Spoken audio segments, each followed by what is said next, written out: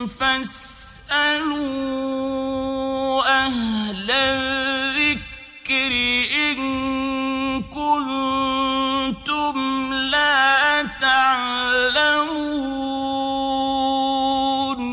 ওয়ালাইকুম আসসালাম রহমতুল্লাহি ওয়া বারাকাতুহু। সম্মানিত বোন আমিনা বিনতু শামসুদ্দিন প্রশ্ন করেছেন যে নবজাত শিশুর কানে আজান একামত দেওয়া সহ সুন্নতি কি কি কাজ করা উচিত সে সম্পর্কে আপনি জানতে চেয়েছেন। সম্মানিত বোন, নবজাত শিশুর কানে আজান একামত দিতে হবে এই মর্মের বিশুদ্ধ কোনো হাদিস নাই।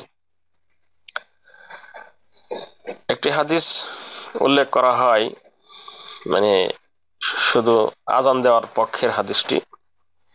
তো এই হাদিসটি আল্লামা নাসিরউদ্দিন আলবানী রাহিমাহুল্লাহ তিনি প্রাথমিক তার গবেষণায় হাদিসটিকে হাসান আমলযোগ্য বলেছিলেন,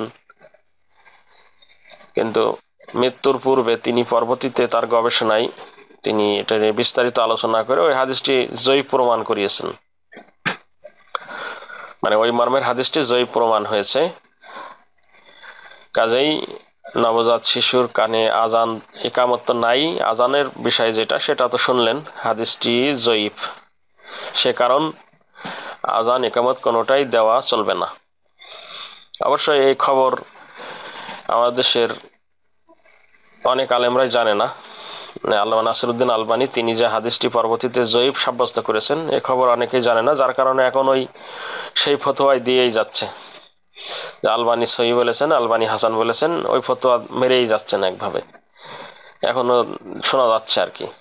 তো যা হোক, ওটা হাদিস জয়ীব, সে কারণ ওটা চলবে না। আর যেটা আপনি জানতে চেয়েছেন যে নবজাত শিশুর কি কি করণীয়, সুন্নতি করণীয় হচ্ছে তাকে প্রাথমিক পাক সাফ করার পরে কোনো নেককার ব্যক্তির কাছে নিয়ে গিয়ে তাহানিক করতে হবে, অর্থাৎ খেজুর চিবিয়ে তার গালে দিতে হবে এবং বরকতের দোয়া করতে হবে, তার জন্য কল্যাণের দোয়া করতে হবে।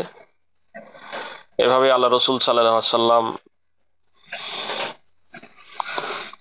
সাহাবায়ে কেরাম তথা সাহাবায়ে কেরামের যুগে কোনো বাচ্চা জন্মগ্রহণ করলে তারা পাক সাফ করে আল্লাহ রসুল সাল্লাল্লাহু আলাইহি ওয়াসাল্লামের কাছে নিয়ে যেতেন।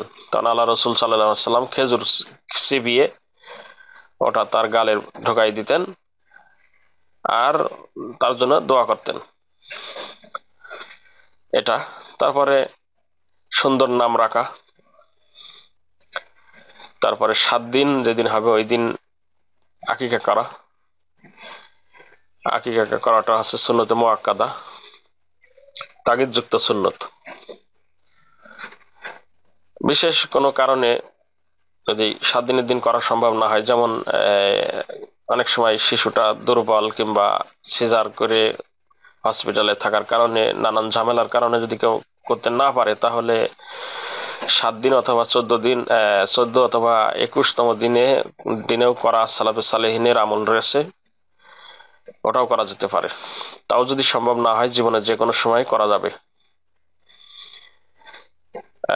আল্লাহ রসুল সাল্লাল্লাহু আলাইহি ওয়াসাল্লাম পরবর্তীতে অর্থাৎ তিনি নবুয়ত পাওয়ার পরে তিনি নিজের আকিকা নিজেই করেছেন মর্মের হাদিসটি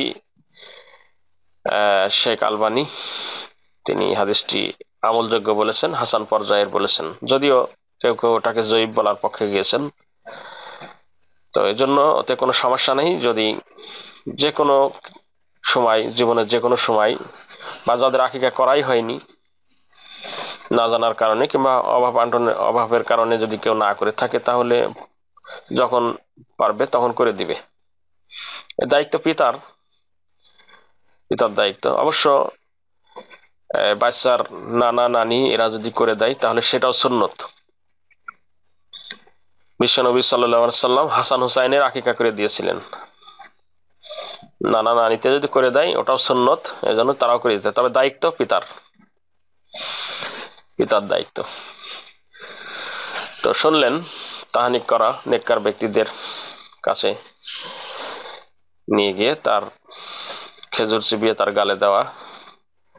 এখান থেকে আমাদের দেশে একটা রেওয়াজ আছে, কুসংস্কার, সেটা হচ্ছে যে বাচ্চা যখন 6 মাস বয়স হয় বা সে যখন ভাত খেতে, বাড়তি খাদ্য খাওয়া শেখে বা খেতে শুরু করে, তখন ওই মসজিদের হুজুরের কাছে নিয়ে যাওয়া হয় গোস্ত ভাত করে হুজুরের কাছে নিয়ে যাওয়া হয়। তখন তার গালে ওই ভাতটা উঠাই দেওয়া হয়। এছাড়া এর পূর্বে আর কিছুই তার গালে দেওয়া হয় না। এমনকি কেউ যদি গালের ভিতরে ওই বাচ্চার কিছু দিয়ে দেয় তখন নিষেধ করে যে না, ওটা দেওয়া যাবে না। এর নাম নাকি ভাত খাওয়ানি। কোন কোন সমাজে এই খানার অনুষ্ঠান ব্যাপক আকারে করা হয়, সেখানে অনেক ব্যাপার স্যাপার, এগুলো সব হচ্ছে কুসংস্কার, এর কোনো ভিত্তি নাই। সুন্নত হচ্ছে ওই নবজাত শিশুর পাক সাফ করে সাথে সাথে কোনো তাওহীদপন্থী নেককার ব্যক্তির কাছে নিয়ে গিয়ে তাহানিক করে নেবে, অর্থাৎ খেজুর চিবিয়ে তার গালে দিয়ে নেবে এবং তার কাছে দোয়া, অর্থাৎ সে দোয়া করে দিবে তার জন্য, দুনিয়া আখিরাতের তার কল্যাণের জন্য। এটাই সুন্নত। এবং সুন্দর নাম রাখবে, তারপর 7 দিনের দিন আকিকা করবে, এটাই ভালো। 7 দিনের দিন করাটাই নির্ধারিত সুন্নত। এদিন ছুটে গেলে 7, 14, 21 অথবা জীবনের যে কোনো সময় আকিকা করা শরীয়ত সম্মত। এই হলো সংক্ষেপে আপনার প্রশ্নের জবাব। আশা করি বুঝতে পেরেছেন। আসসালামু আলাইকুম ওয়া রাহমাতুল্লাহি ওয়া বারাকাতুহু।